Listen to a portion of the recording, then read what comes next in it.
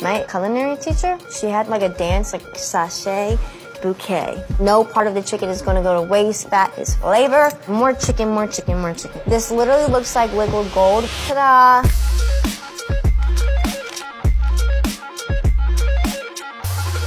Today I'm making chicken noodle soup from scratch. It's timeless, it's versatile, you can have it any season, even if it's 100 degrees out, maybe not, okay. I like to make chicken noodle from scratch because I think it just makes the soul feel warm. Okay, this has only been simmering 20 minutes and there's already so much color from the flavor. Imagine how it's gonna taste in 8 hours. Don't worry, you don't have to wait the 8 hours. Buy stock, I will see you later. That's more flavor, flavor, flavor, flavor. Let's do it, let's eat it.